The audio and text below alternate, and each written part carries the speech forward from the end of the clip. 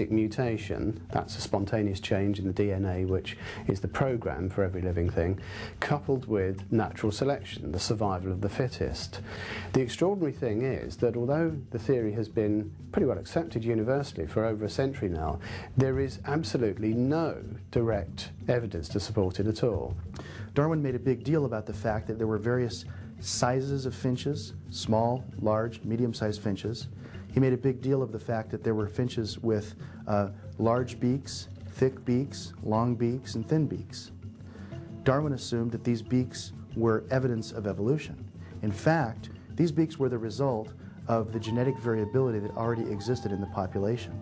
If you take two medium finches with medium-sized beaks and you breed them, you will get some finches with small beaks and some finches with larger beaks.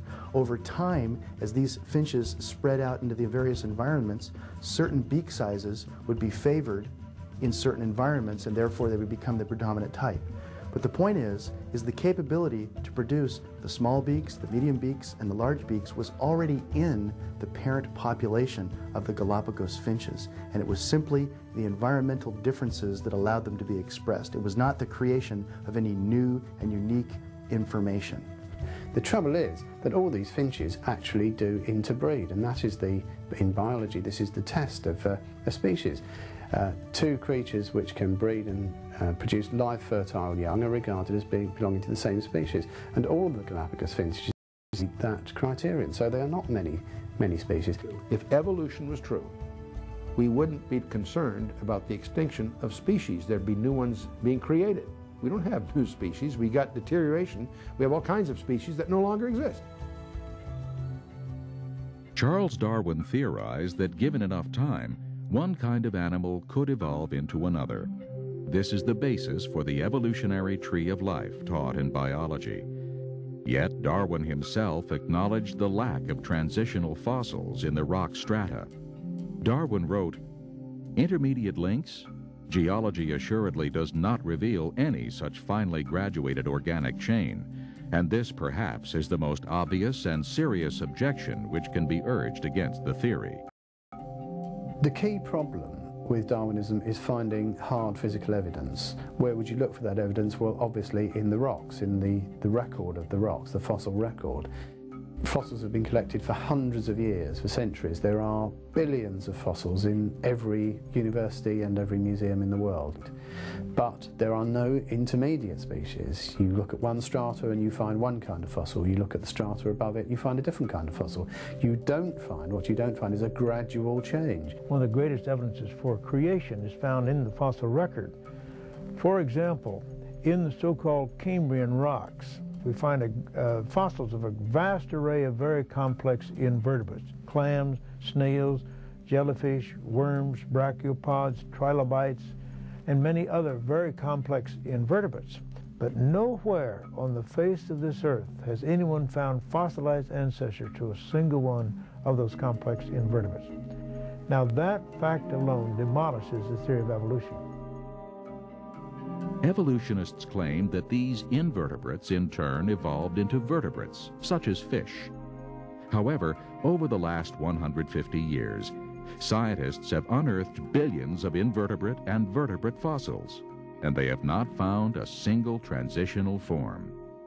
Every major kind of fish that we know anything about appears fully formed, no trace of ancestors, and certainly no trace of transitional form linking these major kind of fishes to one another.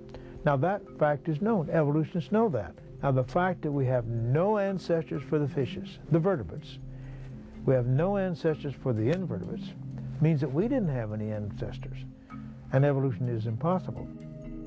A study of the geological record confirms that the major groups of animals each appear abruptly and fully formed.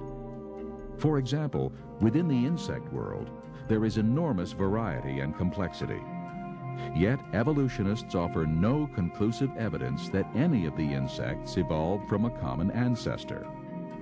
The same problem exists for all of the great variety of amphibians, reptiles, and mammals. The evolutionary tree of life has no trunk nor branches. Therefore, all of the implied intermediates are only blind speculation. Sometimes Darwinists hold up examples of what they say are transitions. For example, I suppose a known example is Archaeopteryx, which appears to be half dinosaur, half bird. The trouble is, when you look at the dinosaurs that it might have evolved from, what you find is that none of those dinosaurs had a collarbone, and birds all do have a keeled breastbone which holds the pectoral muscles, which enables it to flap its wings. It has been claimed in the past that Archaeopteryx was really nothing more than a feathered reptile. Well, I've never seen a reptile yet that you just stick a bunch of feathers in and kick it in the tail and it flies. And no, Archaeopteryx flew. He had wings, and he certainly wasn't a feathered reptile. As a matter of fact, I have an article here before me, published in March 1996 in the Journal of Vertebrate Paleontology.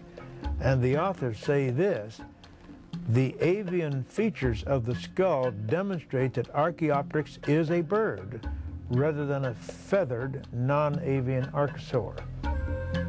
The most important missing link of all, of course, is the missing link between an ape-like ancestor and mankind. That's the missing link that most of us are interested in. Have we found that? Well, if you listen to Darwinists, you'd think that we found lots of them.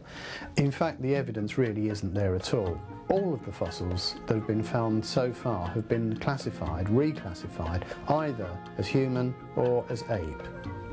And so far, the missing link is still missing.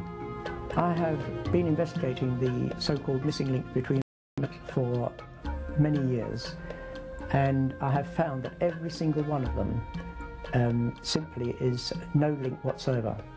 For example, Australopithecus, the skeleton of Lucy, this really consists only of a 40% skeleton of a not very large ape, and they have not got any evidence that it ever walked upright in any of the bones that they have found of that skeleton. The interesting thing about that is that Lucy is shown as being distinctly human-like. She's very erect in her posture, she's got human-like hands, human-like feet.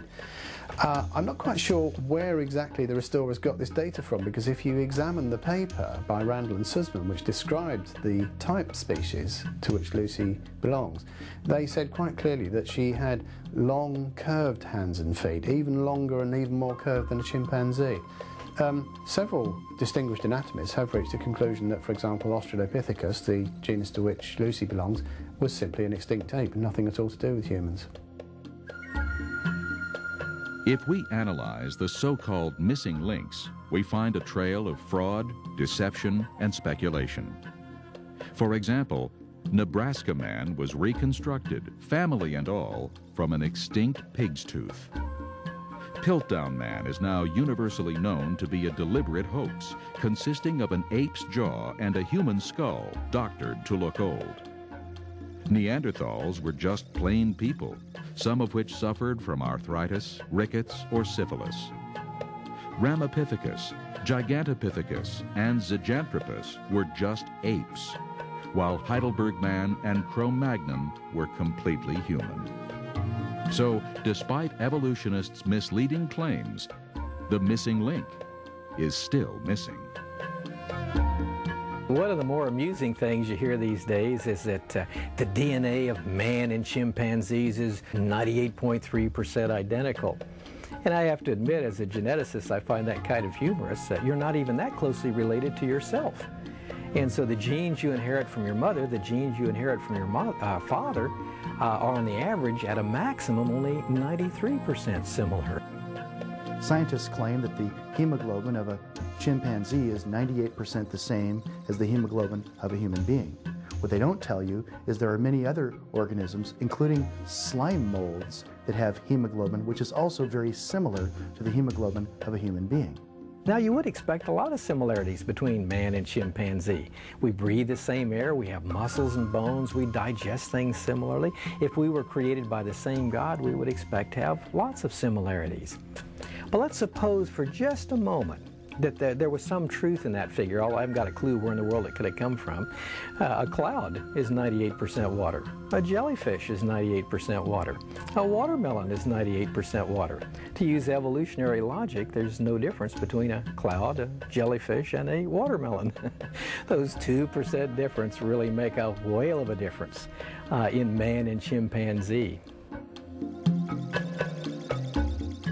In the first chapter of Genesis, we are told that God created every living thing according to its own kind to reproduce and fill the earth.